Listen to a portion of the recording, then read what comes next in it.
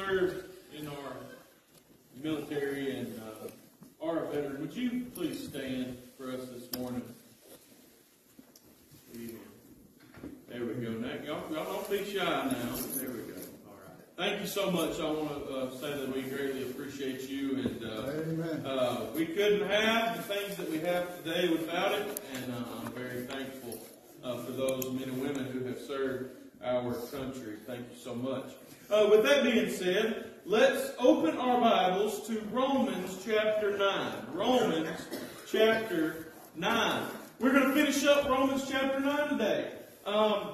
We're going from a very complicated, delicate subject matter last week to it's about as simple as it gets this week. And that's a good thing for me because I'm a simple type of fellow. But luckily for me and luckily for all of us, salvation is simple. Amen. Salvation is not this complicated, misunderstood, hard to grasp and comprehend thing. Salvation is simple.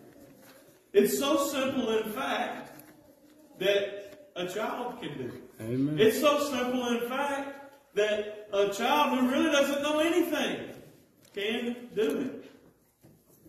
Salvation is freely given. With that being said, before we jump into today, let's do just sort of a little bit of a recap of last week. And it's important for us to understand so that we can look at what we're looking at. Last week we talked about whosoever, didn't we? We talked about whosoever believes on Jesus Christ can be saved. Anyone who professes Jesus Christ will be saved. If you put your faith and trust in Jesus Christ, it doesn't matter your height, your weight, your race, your ethnicity, whatever, those same things, but you get what I'm saying? It doesn't matter. Jesus died for all. Amen. So then how does faith, or rather how does salvation come about? The title of our message is Nothing More Than Faith. Nothing more than faith. That's how salvation comes to be. Simple as it gets, folks. Nothing more than faith. Verse 30 of Romans chapter 9 says, "What shall we say then? That the Gentiles which followed not after righteousness have attained to righteousness, even the righteousness which is of faith. But Israel, which followed after the law of righteousness, hath not attained to the law of righteousness.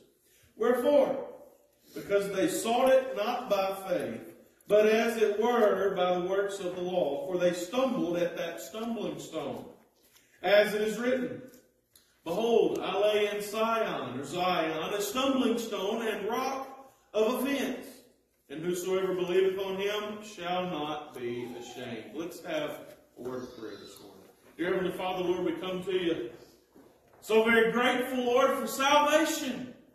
So very thankful, Lord, for the simplicity of it. So very thankful, Lord, for your grace, which through it, by my faith, has cleansed my soul.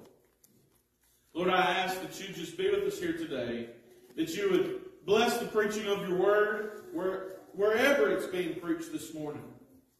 And Lord, I ask that you would just go with us through the remainder of this service, that we'd be found doing your will in all things. And it's in the name of Jesus I pray. Amen. Amen. This passage of Scripture is talking about, this is something that's very important, not only to God, because God has it in His Word, but it's important to Paul, who is writing this in Romans here. If we look back at the first 5 verses of Romans chapter 9, we see what we talked about and what the sermon was titled was having a burden for lost souls. And it's Paul writing, and he is brokenhearted over his kinsmen, his people, the Israelites. And you know, he's a Jew, Paul, and he's broken over that the Jewish people have rejected Jesus Christ. and he even goes as far to say, do you remember what he went as far to say? That I would take your place if it meant that you would come to know Jesus Christ as Savior. He's that broken over it.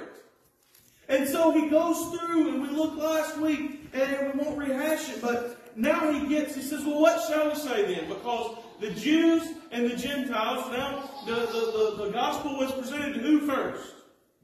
First to the Jew, then to the Gentile. Why was it presented that way? Well, we know that the Jews were God's own people. God's chosen people. And I know I've said this before, but don't let anybody tell you that that's changed at all. That the nation of Israel is still God's chosen people. And today, this very day, and the gospel was presented to the Jews. By whole, they rejected it. Am I saying that there's no Jews that know Jesus Christ? Absolutely not. Matter of fact, in our very own community, we have a Jewish man who is a pastor of a Missionary Baptist church over there in Enid. Brother Michael Stroh. He's got some knowledge. I'll tell you that. He grew up Jewish and trusted Jesus Christ as his Savior. And but anyway, the Jews rejected the message of Jesus Christ, the Messiah. Why? We'll get to it. But the first verse here in verse 30, we see. It says, what shall we say then? That the Gentiles which follow not after righteousness have attained to righteousness, even the righteousness which is of faith. I've got to read 31, but just so that we can understand 30, and then we'll come back to 31. Okay? Y'all just follow. If you get lost, just stay with me.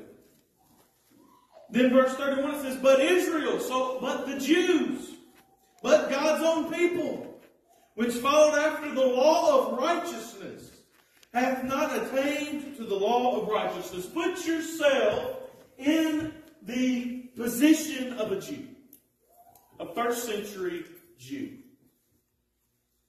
You're God's chosen people, right?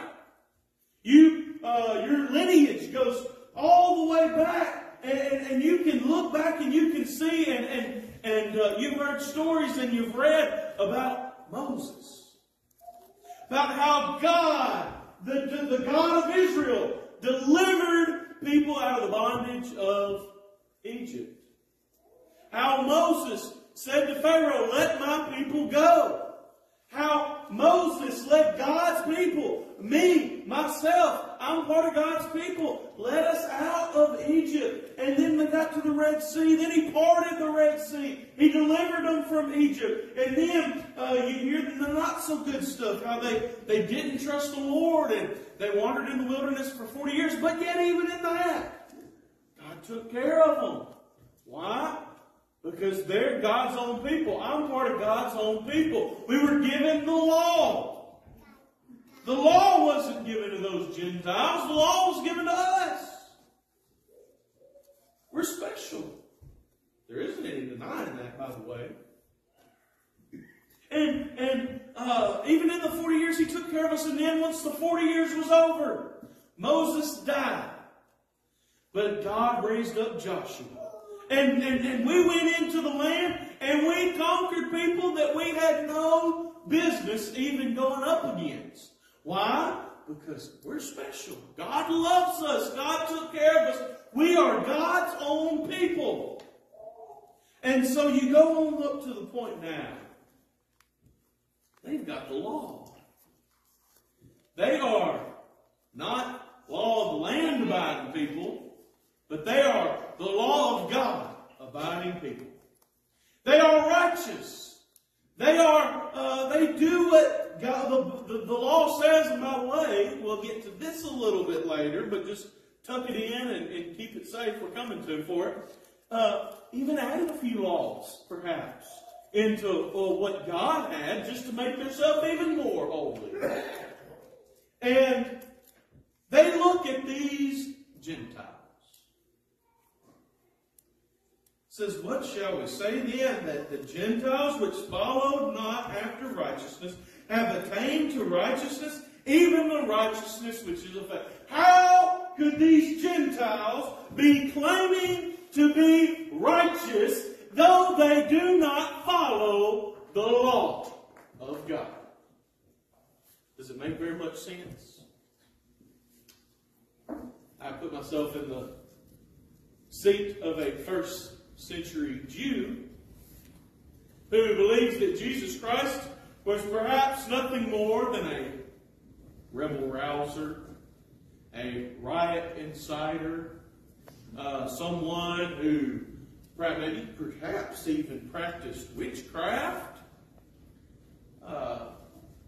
who was leading all these other good Jewish people astray. And I say, but where you get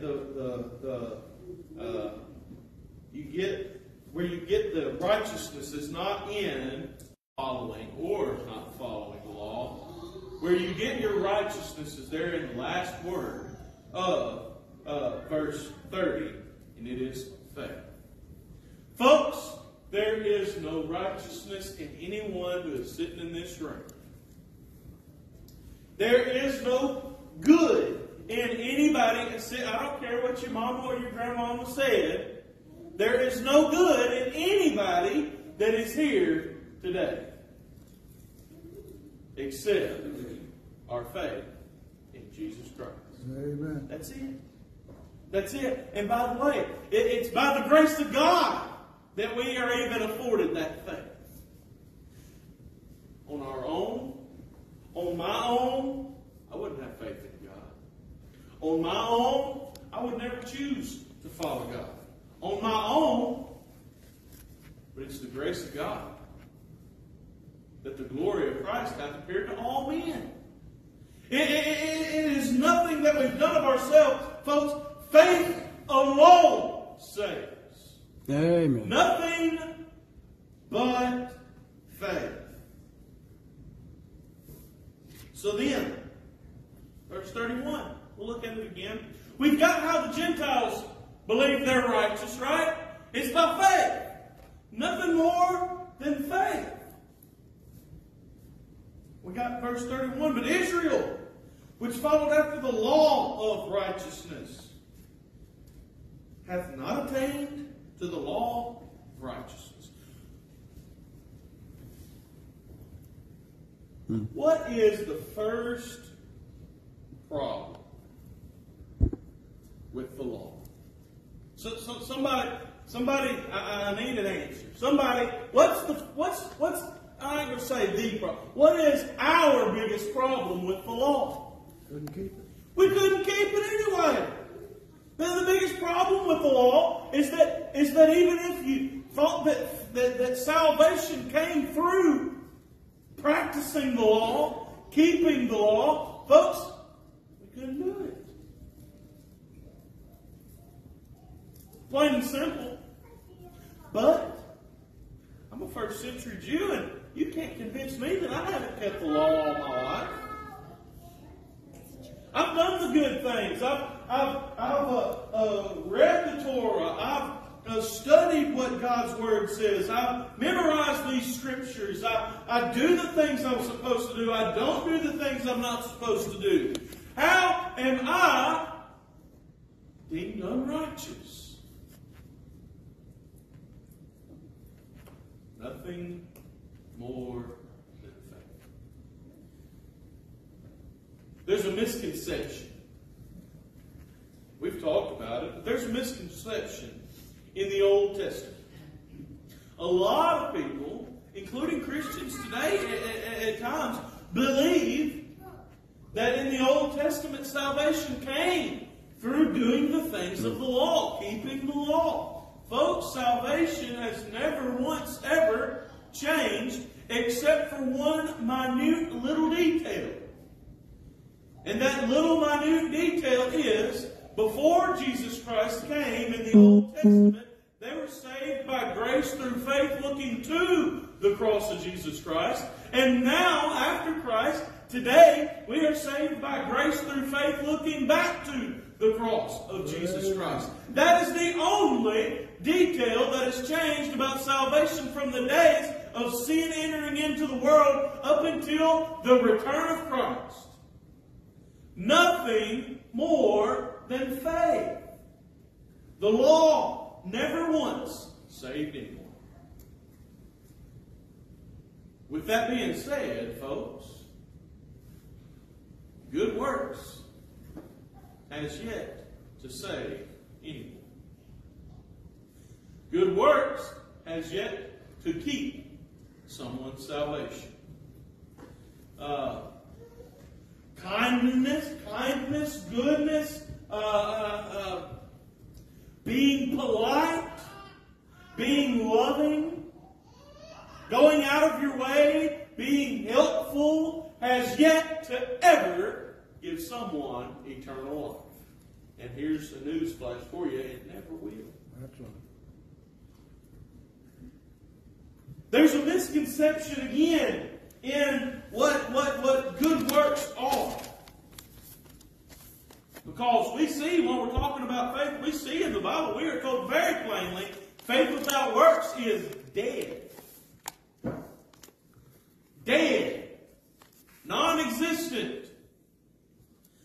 The misconception is, well, you have to do these good works in order to be saved. No. You're wording it wrong. Mm-hmm. You're wording it wrong. How it ought to be is once you're saved, you can't help but do good works. Amen. Once you're saved, you should do that of the Father's will. What is the Father's will? The Father's will is that those who come to know Jesus Christ. We could get into 1 Corinthians, 2 Corinthians, Philippians, the letters to the churches, and we could see very plainly there's a lot of stuff that we as God's children ought to do. We ought to take care of the sick. We ought to take care of the widow. We ought to take care of the weak, the feeble. We ought to build one another up. We ought to encourage one another. There's a lot of things, good things, that we ought to do. But I'm going to tell you right now, if you think that heaven is attained through those good works, I just tell you the title of this sermon again. Nothing more than faith. Amen. It's nothing more than faith. There is no other way to Jesus Christ, heaven above, and eternal life than through faith. And it goes without saying, but I'll say it anyway. Faith in Jesus Christ alone. There is nothing else to put your faith in. A lot of people today put faith in their money. A lot of people today put faith in their good works. A lot of people today put faith in baptism.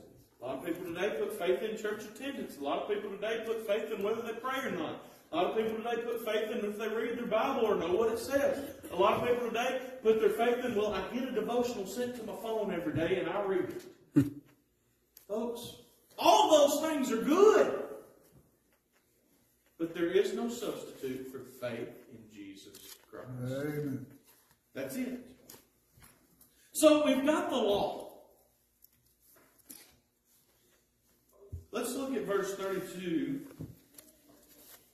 and 33. It says, wherefore? So back up.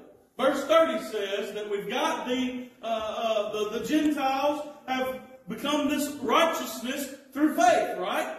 Roundabout, where we're paraphrasing. And then we've got the Jews, the Israel, who is saying that we did not attain righteousness.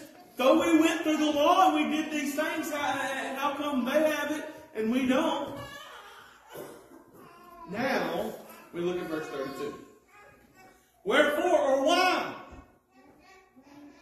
Because they sought it not by faith. They sought it not by faith. It's as clear as anything that's ever been stated before in the history of all of mankind. It's clearly saying that only faith will do. Okay? But as it were, by the works of the law. They sought to go after the works of the law, for they stumbled at that stumbling stone. As it is written, behold, I lay in Zion a stumbling stone and rock of offense, and whosoever believeth on him shall not be ashamed. Let me ask you this question. Did God put this stumbling stone in front of him? I don't believe so. No. At all. I don't believe, as we talked last week, that God would hinder anyone from coming to salvation to him. Matter of fact, if you read every page of the Old Testament, you can make an argument after the fall of man. I can make an argument first verse of Genesis 1:1. Jesus is on every page. Mm-hmm. If the people who studied the law, studied the Old Testament, truly would open their eyes, they'd see Jesus. So what is this stumbling block? If God didn't put it there, then who did? If God didn't put this stumbling block, then who did? Folks, we read, it says, they sought it not by faith, but as it were by the works of the law, for they stumbled at that stumbling stone. Did God not institute the law? Yeah. So, is it God's fault that they stumbled at this stumbling stone? No. God plainly told them all throughout that Jesus, there's going to be a Messiah come. There's going to be a Messiah come. This is what he's going to look like. If they had opened their eyes, they'd have seen it was Jesus. But guess what? They created their own stumbling stones. Remember we talked earlier about they may have even added a few things to the law? Got a little bit legalist, if you will. Got a little dogmatic about some things. Got a little bit staunch and hard about some things.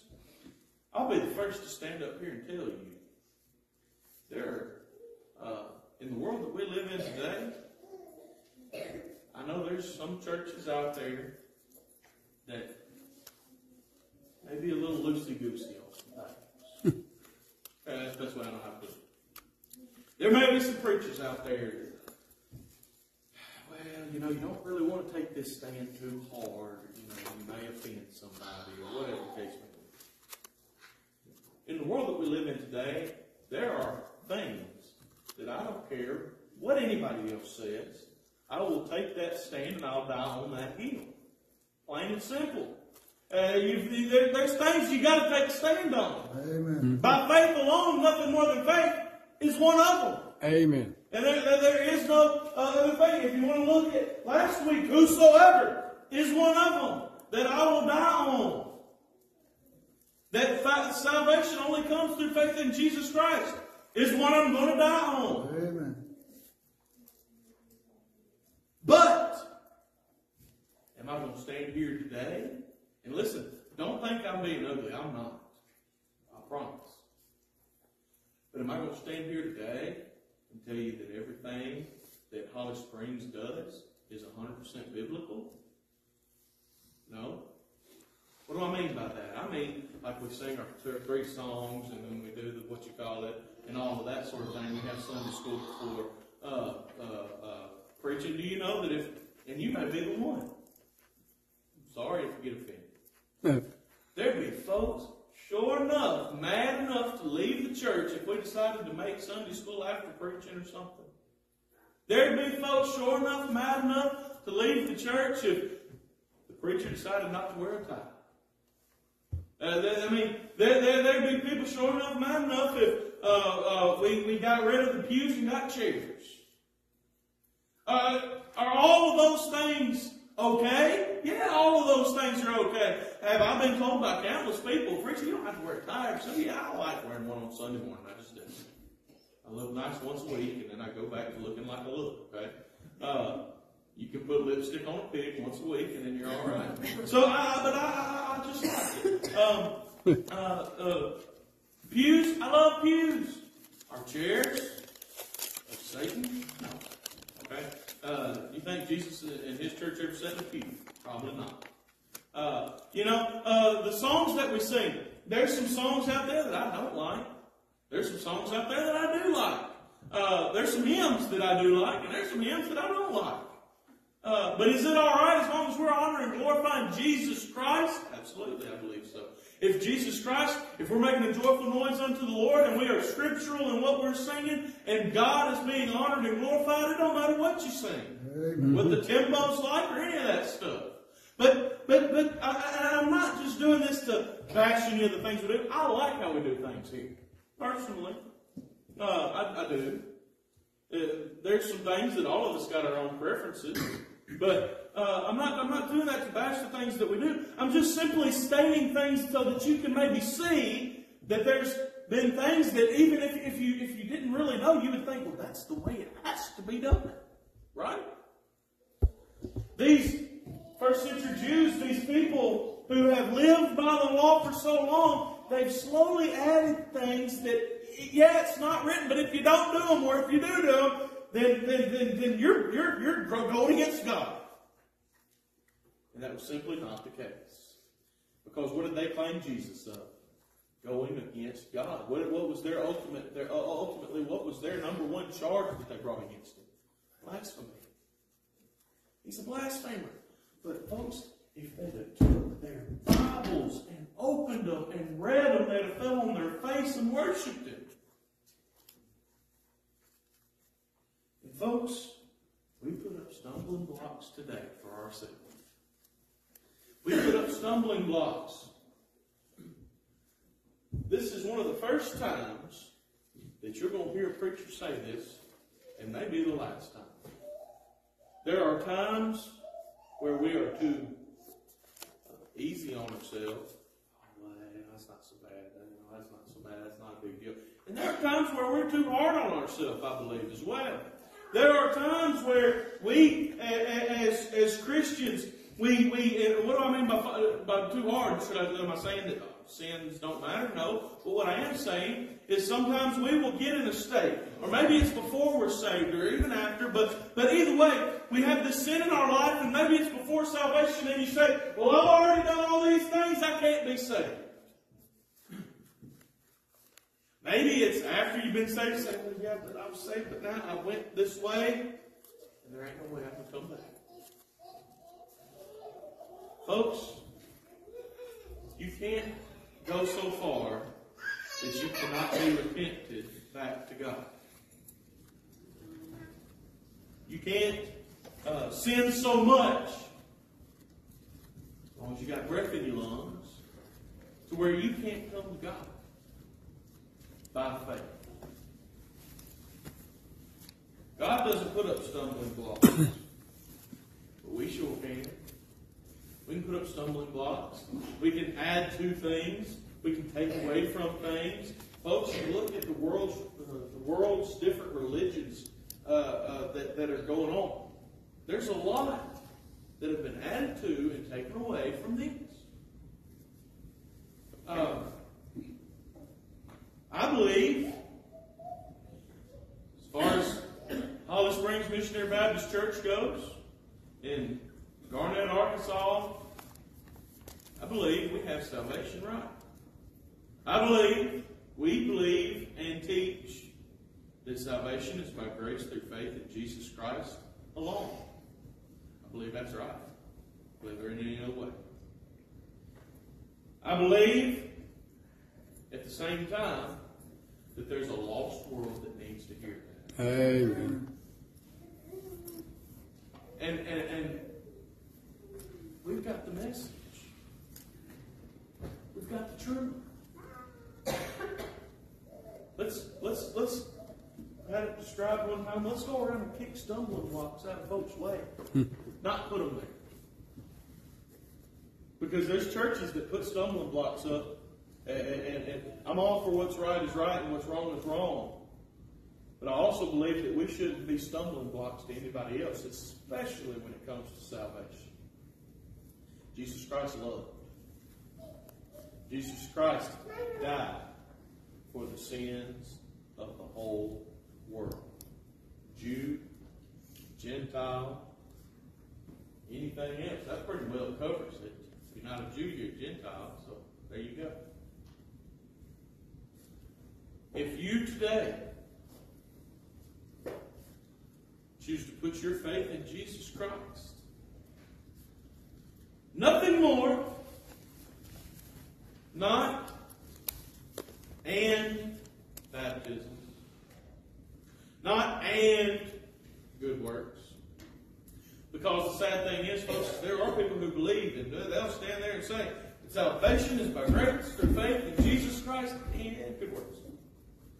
For salvation is by grace through faith in Jesus Christ and baptism. That is not the case. The title of our message says it as plain as I know how to say it. Nothing more than faith. Amen. If you're here today and you don't know Jesus Christ, you've never put your faith in Him. Today you can have salvation through nothing more than faith. It is the grace of God that today, if you're here and you've never experienced salvation, that you feel the conviction of the Holy Spirit. It is the grace of God that you have this opportunity today to choose faith in Jesus Christ. If you're here today and you leave, you will not be able to stand before God and say, well, it wasn't fair. I never had an opportunity. Because if you're here today, you have the same opportunity that anyone else here who is saved has had. If you're here today, you have, if this is your first, you say, well, maybe it's the first time that I've ever felt the conviction of the Holy Spirit. You just want to get real about it. If it's your first time, it's one more than God owes us. It is the grace of God. And if you listen to this message today and you understand that you're a sinner, that you need salvation through faith, maybe you've been being a good person to people, I'm here to tell you today, all of that is well and good. But all of that is in vain if you don't have faith and have your faith in Jesus Christ. Nothing more than faith will do.